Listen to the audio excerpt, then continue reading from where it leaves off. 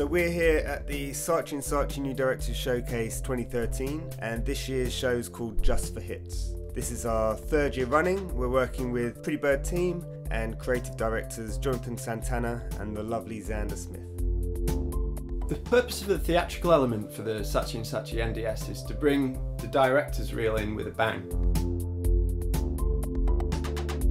So we thought we want to talk about creativity and the way creativity spreads on the internet.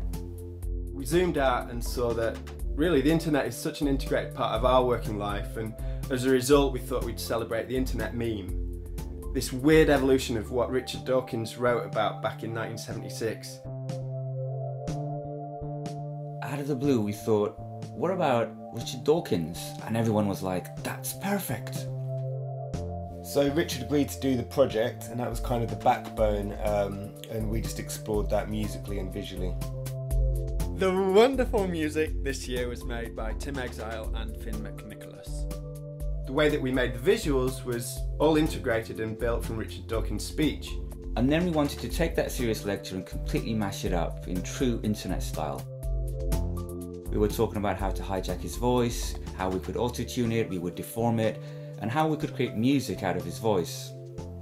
And then all of a sudden he mentioned that he used to play the clarinet 50 years ago, and he asked if we knew this instrument called the iwi. It's an electronic wind instrument. He'd never tried it, but he had heard of it.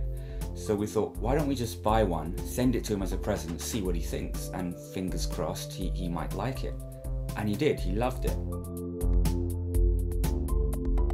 So he decided to play it live on stage, which was the most amazing thing, because throughout the whole show we wanted to create these moments of, what the hell just happened?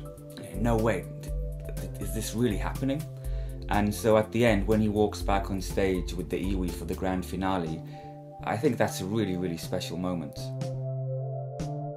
We're really happy with the results. The way that we built this thing and the way it evolved and was very free and exciting. It was like totally like a circus. We just set out on this big old Viking ship, not really knowing the destination, and the results this year caused quite a stir.